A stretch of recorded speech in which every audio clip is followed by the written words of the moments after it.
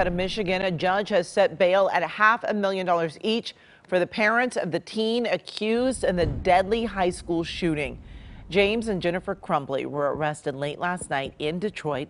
The couple's 15-year-old son Ethan is charged with killing 4 students. His parents were charged with involuntary manslaughter yesterday, but they disappeared.